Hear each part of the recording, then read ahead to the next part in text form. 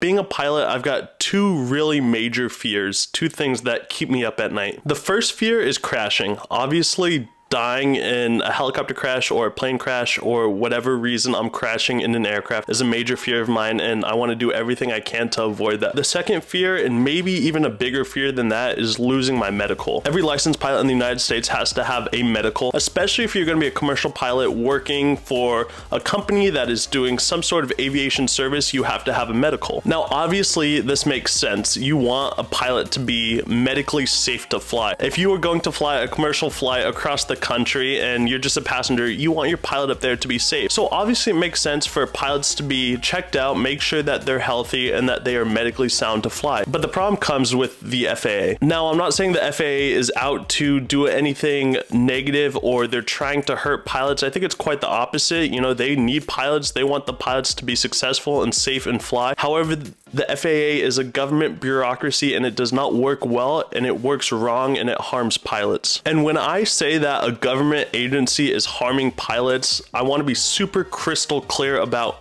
what I mean. I do not mean that they are physically harming pilots, but effectively does cause harm to pilots, and let me explain. Now, this is from the NIH, and this is self-reported healthcare avoidance behavior in US military pilots related to fear of loss of flying status. So here's what they did. Materials and methods. We conducted an internet survey of the general population of US pilots from November 1st, 2019 through August 1st of 2021. The current study is a sub-analysis of military pilots. Results. Here's what really matters. There were 72% of military pilots who reported a history of healthcare avoidance behavior, and no statistical difference was found between age groups, gender, and military pilot types.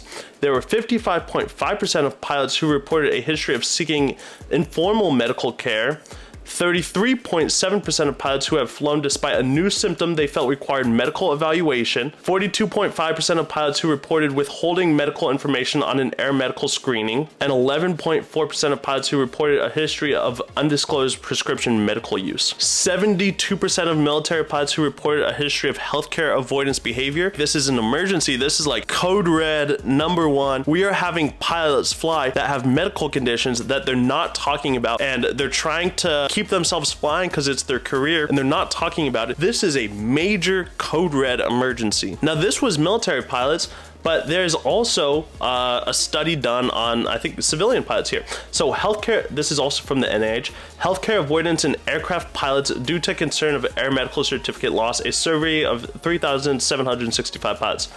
Objective to study healthcare avoidance behavior in pilots related to fear of air medical certificate loss. Methods, voluntary participation in an anonymous survey distributed to US pilots. Results, here we go. A total of 3,765 pilots were included in the analysis. There were 56.1% of pilots who reported a history of healthcare avoidance behavior due to fear of losing their air medical certificate.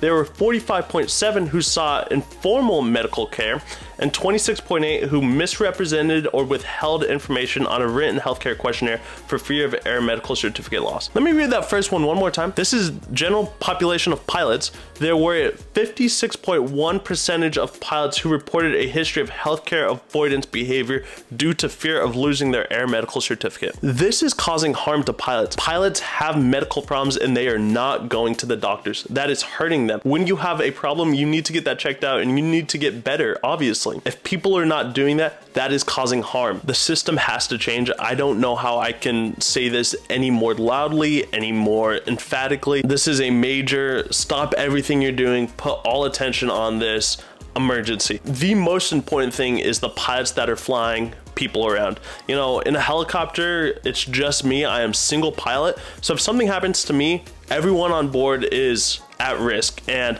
things happen a lot faster in helicopters. And if I've got a problem, I need to make sure that I get checked out. You know, I don't want any of my passengers getting hurt. That's my worst fear, you know, let alone hurting myself and crashing an aircraft. And I want to get checked out. But I do also have this fear that if I get sick, I don't want to go to the doctor because they might take my medical away. So with all that said, I don't have the exact diagnosis of how to fix the system, but it does need to be fixed. And the only way that I can help and y'all can help is by signing a petition and getting this movement growing and making a storm about it. You know, that phrase, the squeaky wheel gets the grease. The louder we are, the more of a headache we put up, no pun intended, the more of a problem we cause, the more attention it's going to get. So what everyone can do, and I'll do this here in a moment once I click this video off, but the pilot's pandemic, and that's a great title too, because it truly is the pilot's pandemic, an urgent need for air medical reform. Y'all can go, I'll leave a link to this in the description below and you can read through the whole story, but the basic premise is this system needs to change and there needs to be more oversight, and we have to get this fixed. We have to figure out a way for pilots to be safe, to get the care they need, and for aviation to continue. So there needs to be more attention on this. It's time for a change. We have to shed light on a long overdue subject. We deserve the basic human rights to wellness without the fear of never flying again. That's truly my fear. Like, I don't want my medical to get taken away. We deserve to regain a special issuance without paying thousands of dollars out of pocket, and we deserve a mental health pathway for aviators elsewhere. I mean, I couldn't have said it better myself. That's what needs to happen. So right now, this petition currently has 12,000 signatures. That's quite a bit. If y'all can go online and sign it as well. I will keep following this topic, and if you have anything to say, leave it down in the comments below, and I will see you guys on the next one.